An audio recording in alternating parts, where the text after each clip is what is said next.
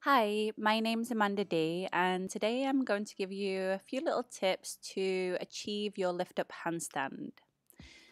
So you see here I'm coming into Uttanasana, the classic yoga way where you're lengthening your spine and you're folding forward, trying to keep a little bit of a back bend in your lower back.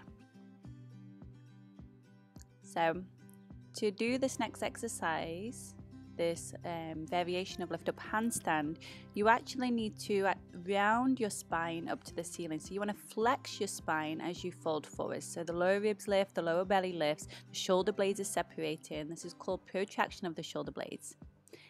The more you round, the easier it's going to be. I'm going to face forward so it's a little bit easier for you to see the next thing I'm going to do. So here I am, rounding my spine like I just shown you.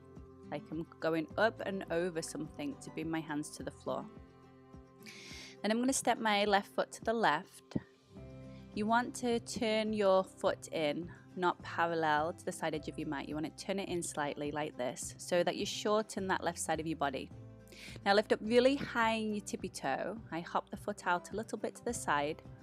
You want to pull that top knee towards your belly and over your head, not back into extension. So this is flexion of the hip here. You want to pull the knee into flexion, and that's the key, because then you move the weight behind the hands a little bit. Now you can practice doing a few little kicks, jumping from one side to the other like you're doing a little bit of a cartwheel. So you jump and you jump. This is another little exercise that you can do.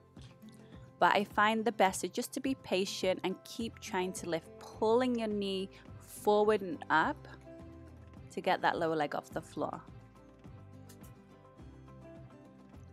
Have a great day. Namaste.